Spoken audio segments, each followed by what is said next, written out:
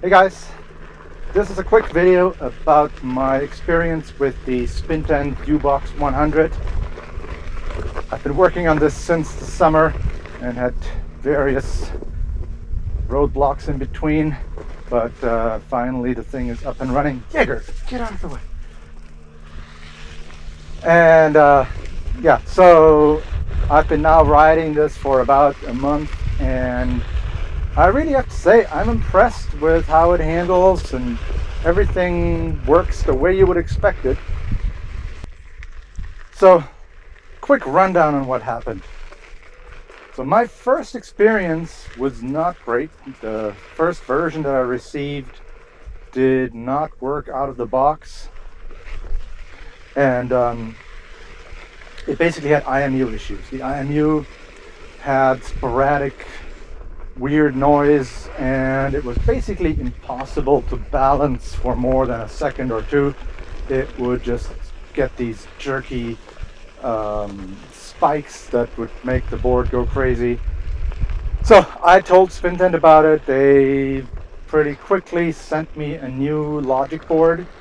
Not a whole new VESC, but just a logic board. Their VESC is a two-layer approach where they have the power stage at the bottom, and then the logic board sticks on top of it, kind of similar to what the float wheel ESC looks like. But they weren't really they hadn't really designed it to replace the logic board, because they apparently used red Loctite on the screws for the heatsink. So 3 out of the 4 screws broke when I tried to remove them. I had to drill one out. And yeah, so now this is only secured with a single screw. So I'm not super confident in the whole thing, but so far it's been pretty reliable, and plus everything is held down. But long story short, let's take a look at how it was built.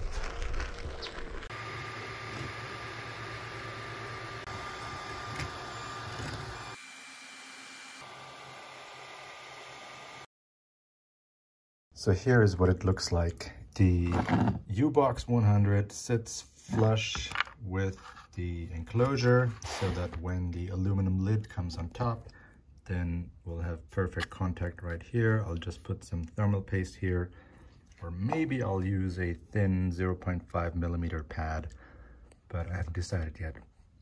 And then we have all the ports that are needed are all on this side, which is really cool, because that means we can have our buzzer. So here is our buzzer. Then we have our Bluetooth module. This one goes into the 8-pin connector. I only have a 7-pin, but that's okay because it lines up on the left, and so I don't have ADC3 connected to anything. Also, I don't use the 5-volt here on the left, but everything we need is here, including the pull-down resistors, because the Spintend VESC does not include pull-downs, so I have included them in here. And this connects to the 3-pin footpad connector. Then we have the Hall sensors here, the 6-pin standard, and then underneath the phase wires is the standard switch that they provide. And I've also designed the model so that the switch fits. On this side, I'm going to use a smaller charge port, the same size as used in the Pint, because that one will have a lower profile, so it will fit in here without pushing against the VESC. So there'll be enough clearance, and then the charge wires can go around here. But I don't have that charge port yet, so that will just get closed up. So now I'm going to hot glue the Bluetooth down. I'll try to keep it as far away as possible from the phase wires. So I'm going to have it here on the ground, on the bottom, and then the beeper gets hot glued down somewhere here, and then we should be good to go. Yeah, and then the XT90 just slides into this opening right here and should be secured. Maybe I'll add some hot glue. And yeah, oh, also I didn't have those nuts for the 6-pin hall sensor, the switchcraft connectors. So I just 3D printed some, and that way I was able to do the yellow for the foot pads and black for the hall sensors. So before I close it all up, I want to make sure that everything is working. Foot sensors, hall sensors, motor, everything. So I have put this hypercore motor into a vise. I got my VESC tool over here, and right here I've got a power supply. I've set it to 36 volts, that's the most it can deliver, and we will use that to test that everything is okay. So I love this multicolor button. It basically is linked to the LEDs on the VESC PCB, which is really cool because on all the other VESCs you have no idea what is going on. Those LEDs, you can never see them again once you've closed up your board. So we're going to connect over USB. Bluetooth didn't work out of the box, and the reason why it didn't is because when we go into the app, they had selected app to use ADC. I have no idea why it defaulted to that, but if we switch to app to use is UART and write that, then we can now also, sorry, you didn't see my screen, but I switched to UART up here and I hit the right app button, so the one, the A arrow down. Very important not to forget that. And then now the Bluetooth would work too, but we're already connected over USB, so we might as well also run the motor wizard. So let's do that. So load default parameters. In this case, it's actually okay because this is the very first time, and why not? Give me the defaults, whatever Spintend thought we should be using.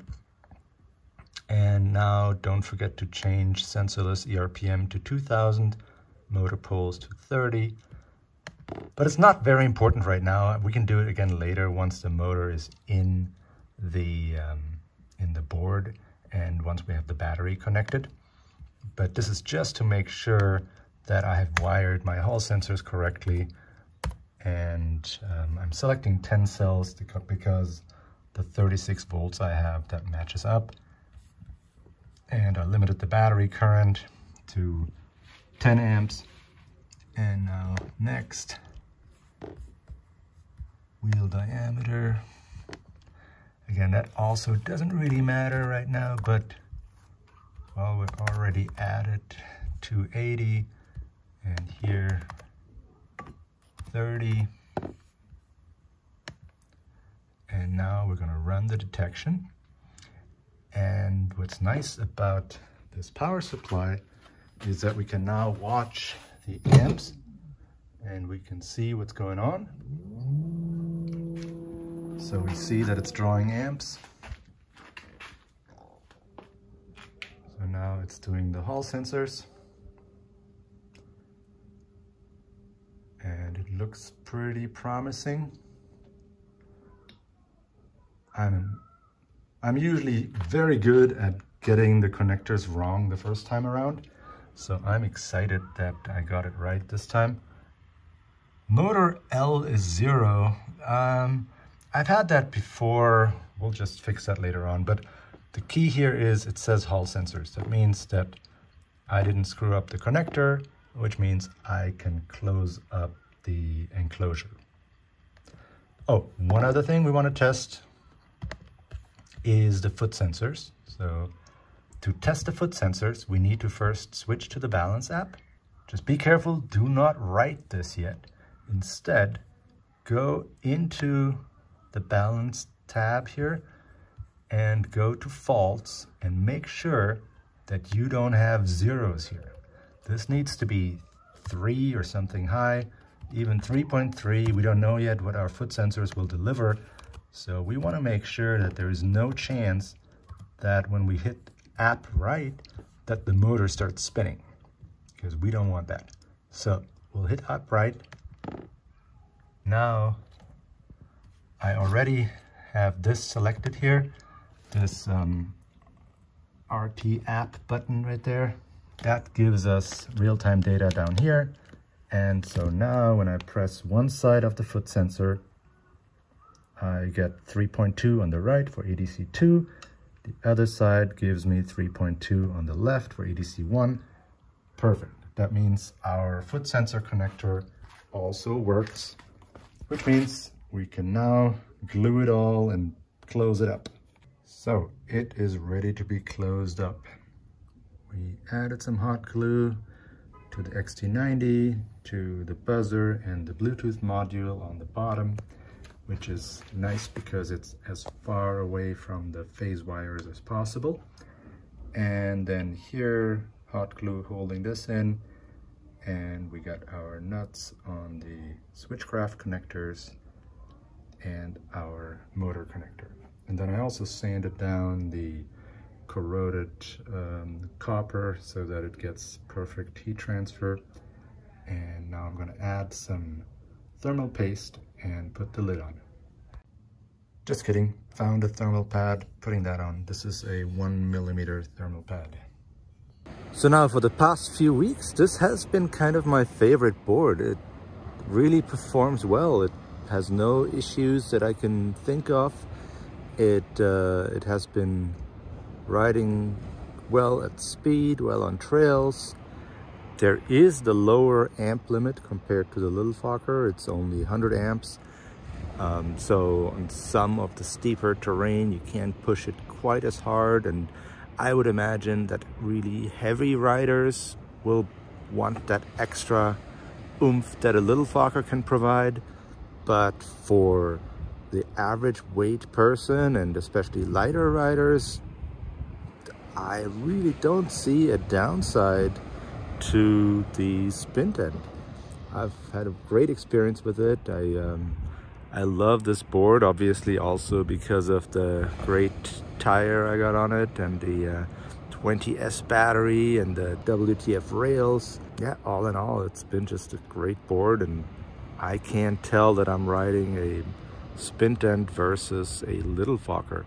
There is just one situation where you can hear a difference between the UBox and a little Fokker, and that is when you're really slow and preferably indoors, you can hear this weird humming noise coming out of the motor, which I suspect comes from the IMU. Yeah, I can't really explain it, but it's definitely there. Here, I'll let you hear what it sounds like.